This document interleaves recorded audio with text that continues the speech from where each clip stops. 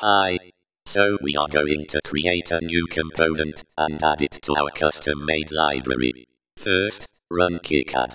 Create a new project called Timer in a folder called Timer. You can name your folder and projects in any way you want, and the two names don't have to be the same.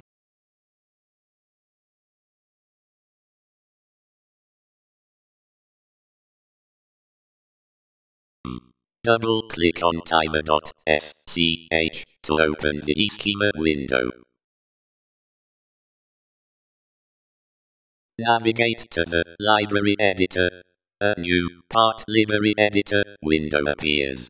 It is in this window that components are created and edited. Click on Create a new component. The Component Properties window appears. Name the component NE555, the default designation J, the number of units per package 1, then click on OK. The name and designation of the components appear in the middle of the Part Library Editor page. The NE555 has 8 pins. We will add the pins to our component as they appear in the datasheet.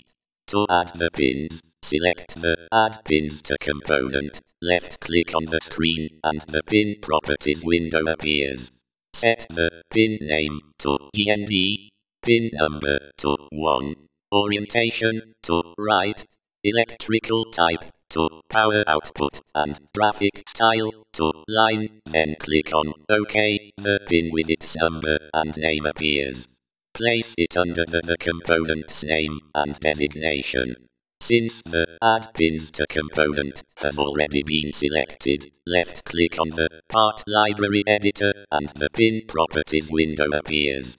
For the second pin, set the pin name to trig, pin number to 2, orientation to right, electrical type to input, and graphic style to line, then click on OK. Place it just below pin 1. For the third pin, set the pin name to out, pin number to 3, orientation to right, electrical type to output, and graphic style to line, then click on OK. For the fourth pin, set the pin name to reset, pin number to 4, orientation to right, electrical type to input, and graphic style to line, then click on OK.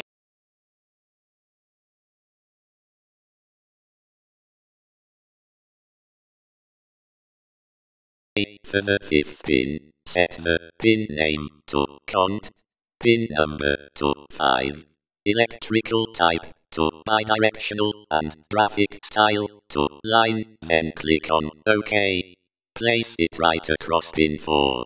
You may have noticed that I left the orientation as right while it's supposed to be left. To correct this, hover the pointer over the pin and press E on your keyboard. The Pin Properties window for the fifth pin appears. You can then go ahead and change the orientation to left, then click on OK. The pin acquires a left orientation. For the sixth pin, set the pin name to threads, pin number to 6, orientation to left, electrical type to input, and graphic style to line, then click on OK. Place it right above pin 5 across pin 3. For the seventh pin, set the pin name to dish, pin number to 7, orientation to left, electrical type to output, and graphic style to line, then click on OK. Place it right above pin 6 across pin 2.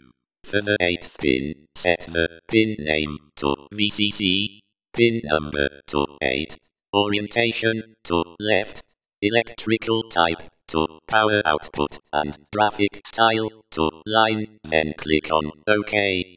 Place it right above pin 7 across pin 1. All the pins are now in place. We now need to draw a rectangle body next to the pins. Select Add Graphic Rectangle to Component Body and click on where you want its top left corner to be, then click on where you want its bottom right corner to be, and voila! You have your component. Select Save Current Component to New Library. Navigate to a folder where you'd like to place your library.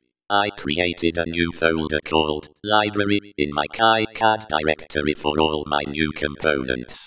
You will notice that the file has a .lib extension.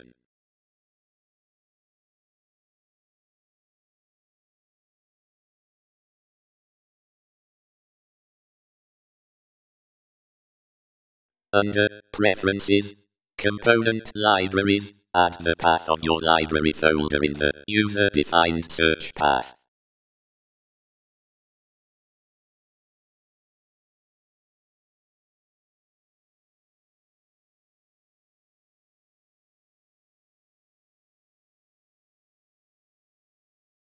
Under Component Library Files, add your new library, the Ni555.lib.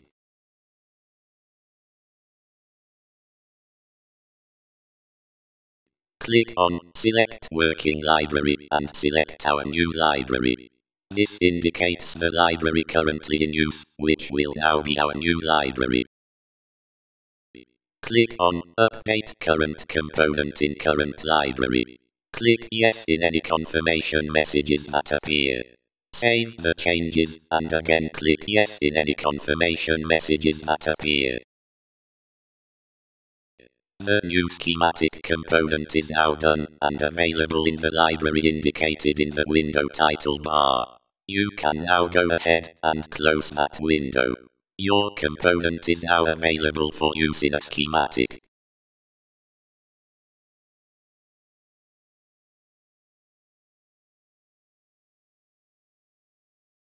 You can also edit an existing component in the library editor. In my case, I increased the width of the rectangle so that the pin names would stop overlapping.